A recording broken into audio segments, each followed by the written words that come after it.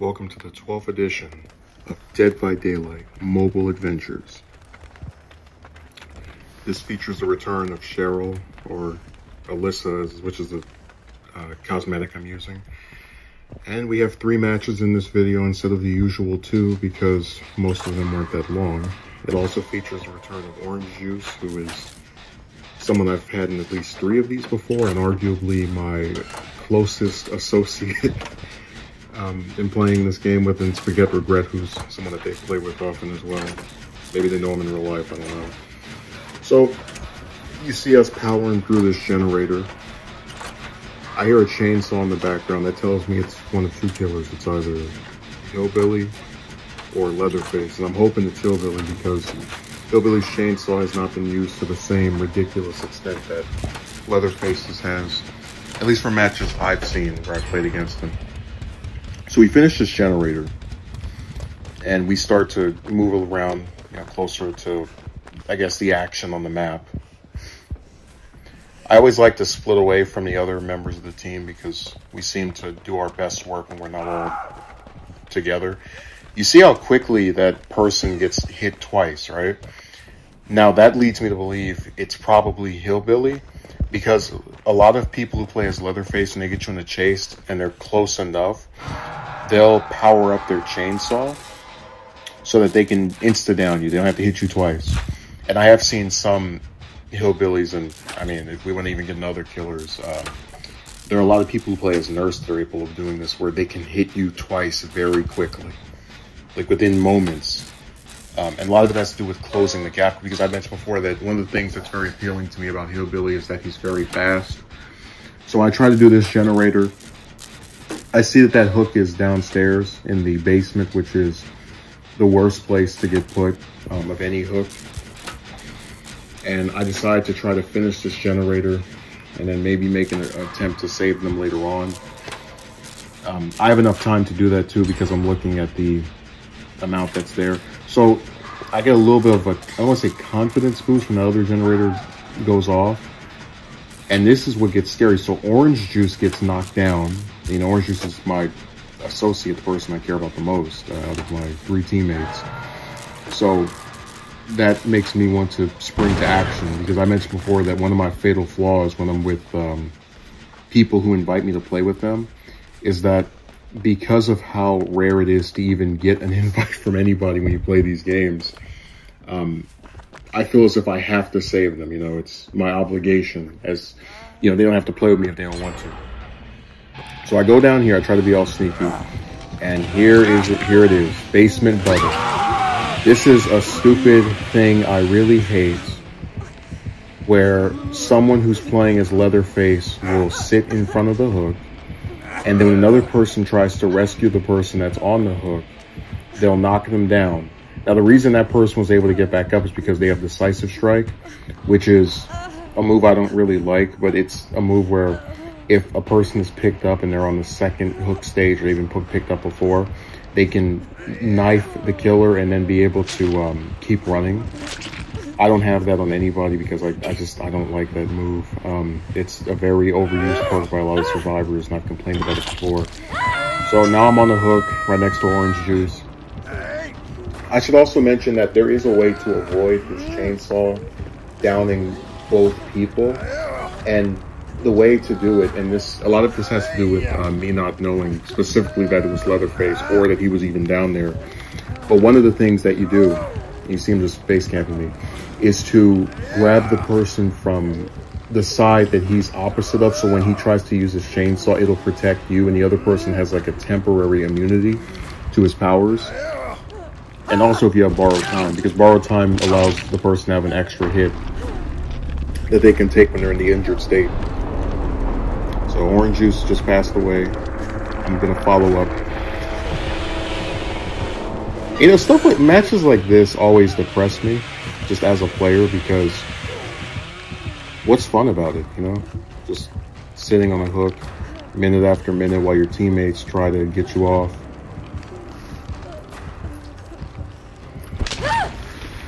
It's just really boring.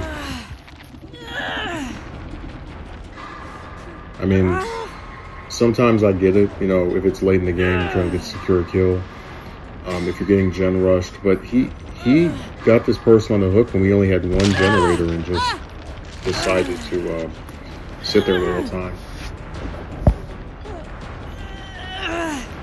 I don't know, it's just another tactic I'm not really the biggest fan of. And I do try to make accept, like I was saying that I understood, for example, where people will tunnel, you know, and they'll go after someone. But this seems to be the camping and tunneling era where these matches, by the way, recorded back to back. You have a recurring feature of just someone gets you on the hook. They intend to keep you on there forever. That's why they sit in front of it. Or if someone gets you off the hook, they make sure to keep following that one person.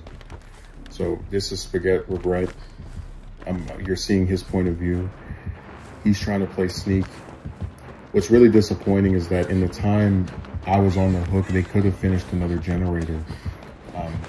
And because this person seems to be a tunneler, as far as, you know, trying to get the same person he had on the hook earlier, he could have waited in a corner, referring to Spaghetti Regret, for the other person. Here's kind of a chainsaw, lovely move, to get down and throw on the hook, and at that point be removed from the match, and then while that was happening, look for the hatch and then leave through that.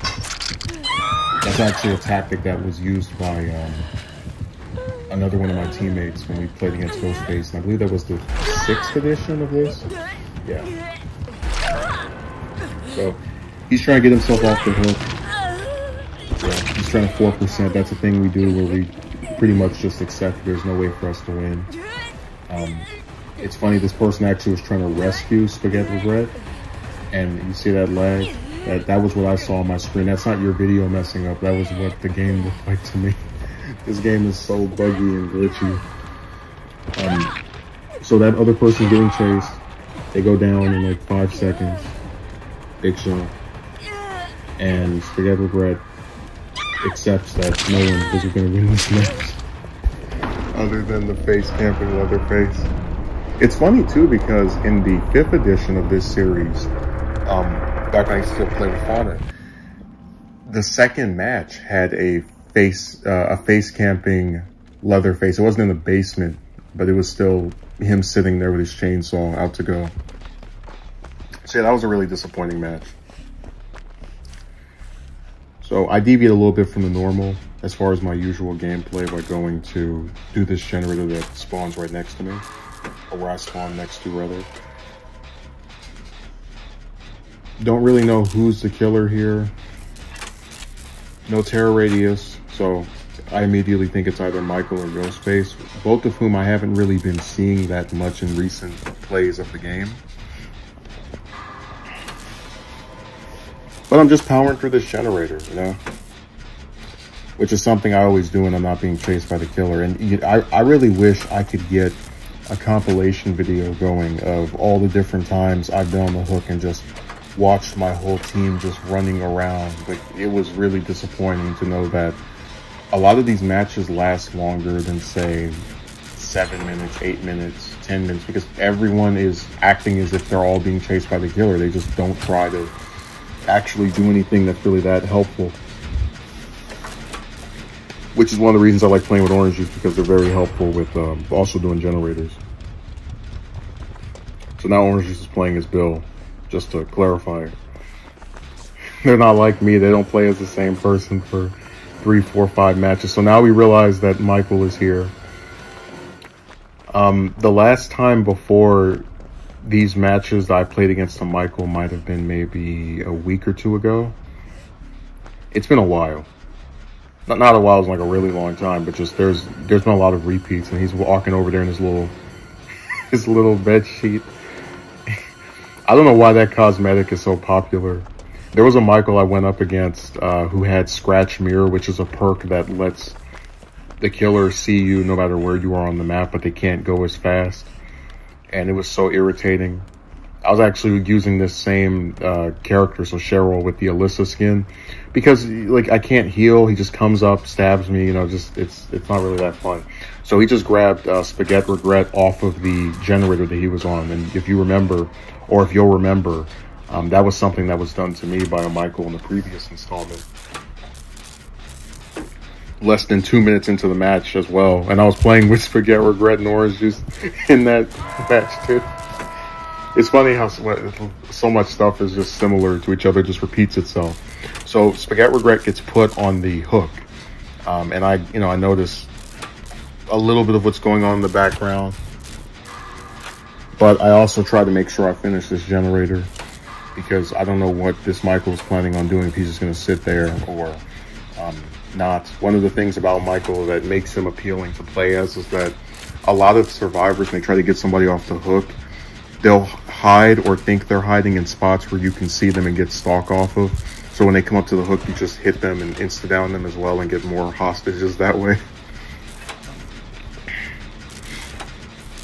But yeah, since he's not coming over here, I'm really convinced that this is now a safe, guaranteed generator I'll be able to finish. It's really bizarre just how these people play this game. So I finished the generator, and I try, because I don't want to just leave someone on my friend list on the hook for the whole match. I hate that. And then another generator goes off by the random that's playing with me and Spaghetti Regret and Orange Juice. So Orange Juice gets Spaghetti Regret off the hook. Spaghetti Regret gets knocked down, right?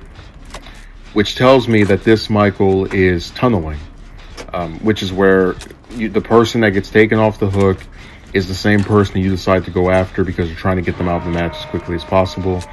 And Spaghetti Regret ends up, unfortunately, passing on.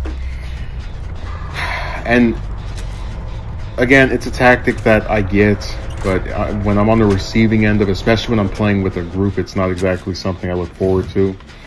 But this match is still going much better than the other one, because we have 3 people, 1 gen, which, by the way, is giving me, flashbacks to the to DBD Mobile Adventures 5 with that Legion, where it was 3 people and 1 gen, and somehow he still won. So I tried to power through this generator. The assumption I had when I was doing this generator was that after, and a lot of killers do this, they'll put somebody on the hook and then they'll run off somewhere. And so that other random was helpful. They did the generator before I did. So the plan I have now is to go and open the exit gate to 99%, or, until pretty much you just tap it and it'll open, and then go back and get Orange Juice. Because as I said, I always try to make sure that my teammates survive. I even have some matches I recorded where I was the I was the sacrifice. Like, I would go and get somebody off the hook while they're being face camped and make sure that they survived, or at least, if they didn't survive, it wasn't because I wasn't trying to protect them. So this is what I'm talking about. You get the door all the way, right? But not entirely. So it's, if I tap it, then I can leave.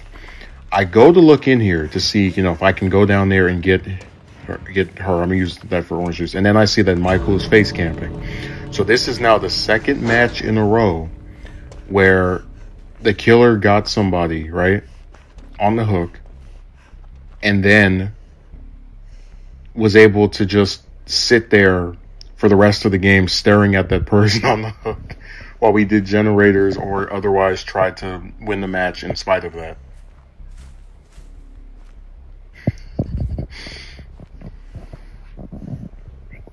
And I've had face campers before this, and tunnelers, and I've even shown a few of them as well.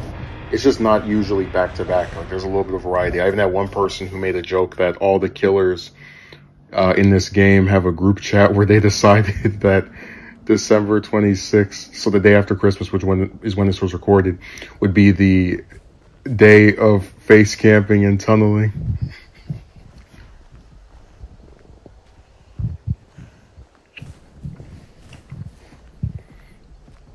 Man, this is insane. I had to put in the third match because I felt kind of shortchanged. Like, those matches aren't the worst. I wouldn't call them boring, but they're just kind of depressing in the sense that in one of them, the whole team loses because the killer has a insta-down power that you can't avoid unless you use, like, a very specific thing to get somebody off the hook. And then in the other one, which, you know, I survived, but, you know, the two people that are in my group don't, because the killer sits in front of the hook the entire time. And when they get off the hook, they chase after the person who's already been sitting on the hook for so long. And if they get stuck on there again, they're going to be eliminated from the match. So, you know, these aren't bad as far as, oh man, I regret what I did. But they're not really that interesting or entertaining to me either. They're kind of like a middle road thing. I think this one's slightly better than the other two. So we powered through this generator. I said before, I'm not a fan of 3 people being on one generator. I start looking around to see who's the killer of this round.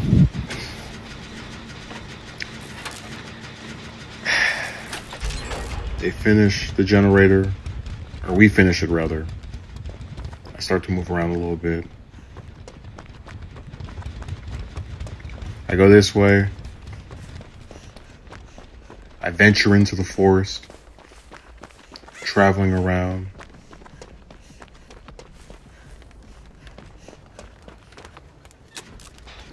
One of my teammates has been injured. You gotta remember, I'm not playing this with sound, so if you hear something and I don't make a comment on it, it's because I'm just looking at it through a tiny little screen.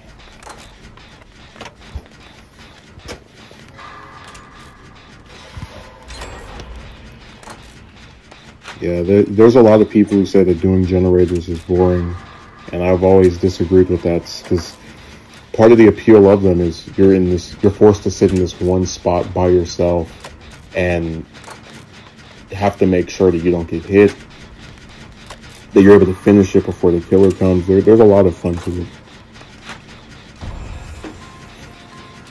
So that's where Michael gets into tier 3, insta-downs someone. In this case, Forget Regret. And you see him in the foreground, in that little corner. It's not the best picture quality, but you can see him in the background a little bit, or you could see him. He went somewhere. And this is where I have what's pretty much my only real chase out of any of these 3 matches. He comes over here. I pre-drop the pallet. And while he's breaking it, I know that gives me at least like an extra 2-3 seconds to get away. He starts to follow me. Now, I'm assuming I'm probably going to get insta-downed as well, but I'm going to also be successful in luring him away from the hook.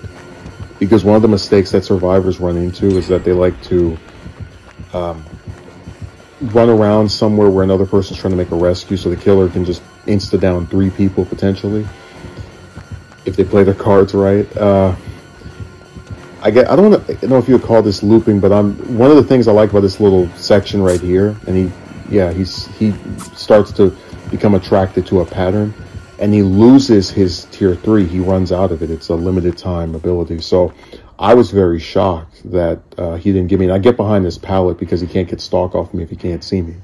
So he goes somewhere else to get stalk. But yeah, I was surprised I survived that encounter with no hit, because I didn't think I was doing anything exceptionally amazing.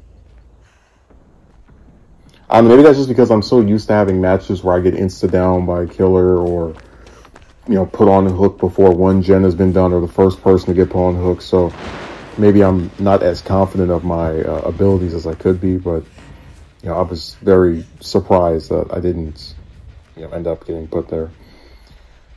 So I stand in this corner to see where he's going.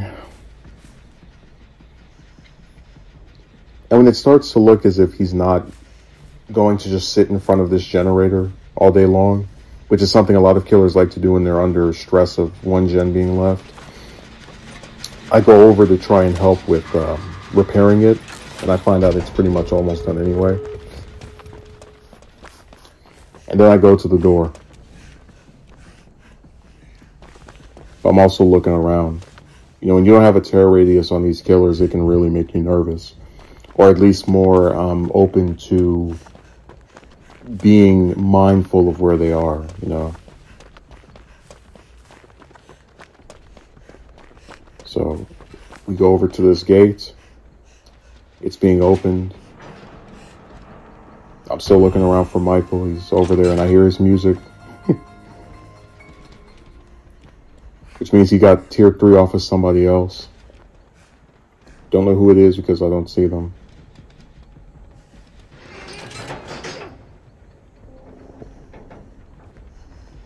Yeah, it's always a very curious thing. See, the issue with these insta-down killers like Michael or Leatherface is that, and Michael admittedly is not as bad because he has to take some time to even get stock. Like, very skilled survivors are able to just rob him of that completely. Sometimes depending on what map they're on, but the worst part is I couldn't even body block for Orange Juice, who was seemingly the one that was being chased by Michael for as long as they were. Because if I try to go over there and body block and he gets tier 3, then he insta-downs me. And then, you know, there's a new issue of how do we rescue you off the hook? So I was waiting for Orange Juice and Spaghetti Regret to come over here and we could leave together. But they start, I guess, trying to investigate, look around. I'm not too interested because I got off of one match where I didn't win because I was trying to rescue one of them. And then another match where I did win, but I couldn't rescue either of them. So, you know, it's just me trying to, I guess, make sure that they're safe, if you will. I don't want to sound paternal or anything, but, you know, you play with the same people for a while and you don't have that many people on your friend list to actually play with you start to get protective. So I decided to leave anyway, because they're so far in the exit gate, I reason that they're probably just going to, either teabag or look for something else. You know, I don't put too much thought into it. But no, they leave pretty much right after me.